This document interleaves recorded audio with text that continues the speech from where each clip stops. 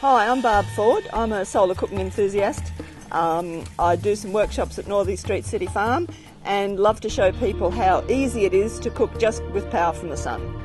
A parabola is a special shape that reflects all incoming light to a focus.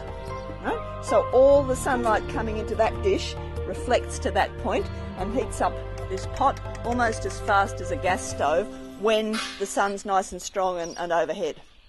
Always cook in a black pot because black absorbs the heat. This is a box cooker. You put your, so this is an insulated box painted black on the inside. It's hot metal in there. A piece of glass on top which acts as a greenhouse. Okay? And then we have a reflector, and you can see that you can adjust the reflector so that the maximum, can you see that? Is that a mirror? This is a mirror, yep. So you can see as you adjust that, you can adjust it to get the maximum amount of, are you picking that up? Yep, so you can see the sun in there. Yeah, so that you can get the maximum amount of light reflecting into the box. And this is like an oven.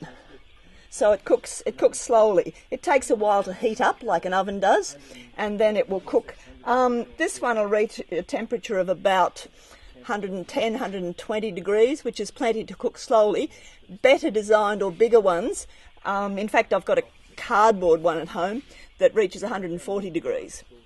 So, but you can cook slowly. How hard would they be to make yourself? Oh, very easy. I've made two comparable size to this, and this one, pizza box. All right, bit cut out of the lid with some shiny aluminium builder's tape put on it. The hole filled with some plastic. You can put double layer of plastic on if you like. I put a bit of extra cardboard round for extra insulation and on the bottom. Bit of an old top of an old washing machine painted black to absorb some extra heat.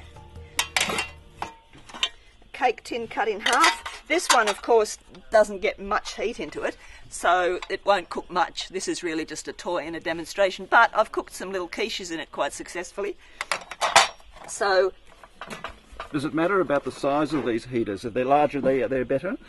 Well, if you think that solar insolation, that's the amount of energy coming from the sun, if it's hitting directly on a surface, especially when the sun's high and not getting much interference, 1 kilowatt per square metre. So the bigger it is, the more energy it'll get, so the faster it'll cook.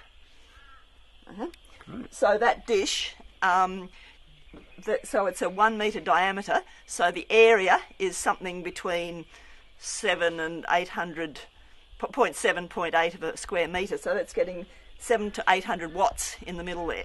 Oh, okay. Right. And it's starting to steam already. Oh yeah, that's boiling. That's unbelievable. Yeah, you get a rolling boil out of that. I would have thought it'd take all day to cook something up in solar. No, it's usually you work on around about twice what you'd cook in a regular stove. But this is, yeah, around about twice, but you can improve it if you've got a really good design and a really good day. Roughly twice. This one is called a panel cooker. So it works on the same principle. Black cooking pot. Greenhouse, which is just an oven bag. Right? You can use an ordinary plastic bag, but it doesn't last as long. It tends to melt. And then a reflector. There are lots of different styles and designs, but if you actually get back, you can see reflected 1, 2, 3, 4, 5, 6, 7, 8 reflections of this if you come out of the right direction. So that means 8 suns are reflecting on that. Is that 8 times the power then? Yeah, okay, so if you leave this just sitting in the sun, it will get hot, right? If you put it in the reflector, like if you leave that sitting in the sun like that, it will get hot, right? If you put it there with the reflector, it will get hot 8 times faster, roughly. Gee, looks very easy to make. Oh, it is. This is just core flute, which is what election posters are made of, and I can't think of a better use for your old election poster. And the shiny stuff I've got is mylar, which you just get from art supply shops. It's a plastic silver thing that's sticky on the back. But I've made them with cardboard and aluminium foil. Works well too. Basically, the shinier the better, because the better it reflects, the more energy you get to heat it up. And what sort of food can you cook in it? Virtually anything. You know, I cook, you know, dampers, cakes, stews, egg dishes. The only thing that you can't really cook is things that require a very high temperature, like a pizza.